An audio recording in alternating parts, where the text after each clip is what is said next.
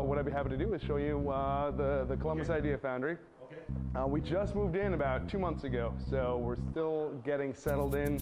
We were doing this for about 6 years at another location, and this is the lobby area. Of course, it's still a little bit rough where folks come in. We have free meetups here. We have a 3D printing meetup that we've had every month for 5 years, and that actually won us a international award on the most people who come do 3D printing out of any city in the world. 300 competed from New York to San Francisco, Singapore to London, and we came in first. No one was more surprised than we were when that happened. Really, really fun. And when they first approached us, they said, guys, I love the mission, but it's not at all what we do.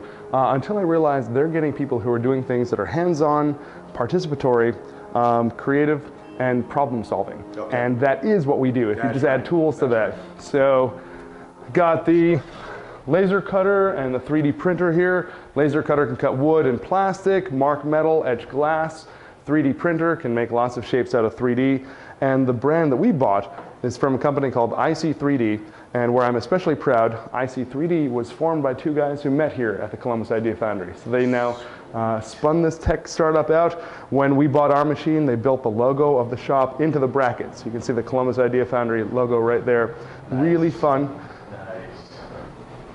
We have a little table of things we've been making. Just started putting this together. So, for example, laser cut acrylic skull, or a larger CNC machined foam skull here. We 3D printed our Yoda head here, and then made a silicone rubber mold for it that we poured polyurethane foam into. So you can make copies much faster from a 3D printed part. Teach a class on how to weld up a metal desk lamp. Day 1, you weld the lamp. Day 2, you do the electronics for these rotating RGB LEDs. Day 3, you 3D print your own knobs. So it's a little bit of classic conventional machining. This is one of mine. This is a mashup of art and tech. So it's a touch-sensitive LCD wireless internet portal that's playing through an old Edison phonograph horn. So, and it has that kind of tinny sound to it too. Yes. Got the welding shop back here. So still had to hang the screens, but we teach a class in one afternoon. You learn how to cut metal, plasma torch through it, fixture it, and weld it. You go home with your own hibachi barbecue grill. One of our welding instructors, Allison Mead, is doing this Native American sculpture. She's also a firefighter and teaches an all-women's welding class, which is very popular. How many people or entrepreneurs or members do you have coming through here at a time? So we have about 180 members, and membership is $35 a month. And about a third of those folks self-identify as small business people. Okay. Now, most of those people still have a day job, but they come here evenings and weekends to test out another product, a service, dip their toe in another industry to see if they're interested in doing it.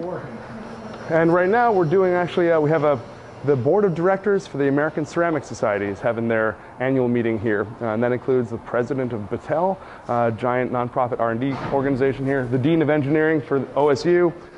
Our computer-controlled mill can cut wood, plastic, plaster, foam, and metal. And we can do these very design-heavy shapes when the machine does your heavy lifting.